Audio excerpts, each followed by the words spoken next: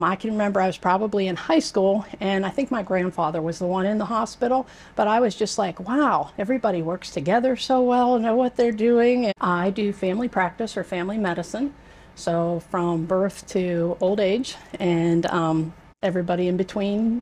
Right now, because of where the practice I went into, I do have a lot more older people. Probably the biggest thing you get a immediate reward for is cleaning wax out of ears.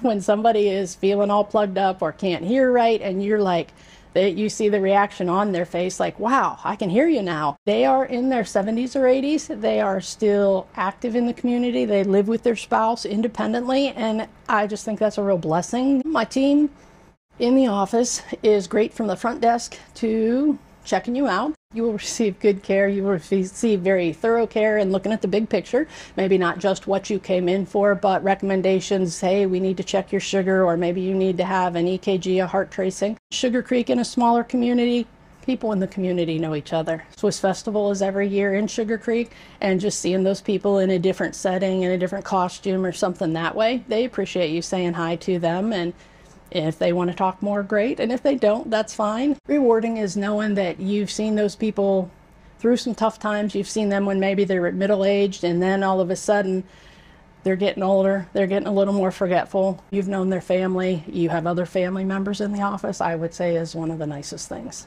I like to go on craft weekends, so do scrapbooks and different art journaling picture things.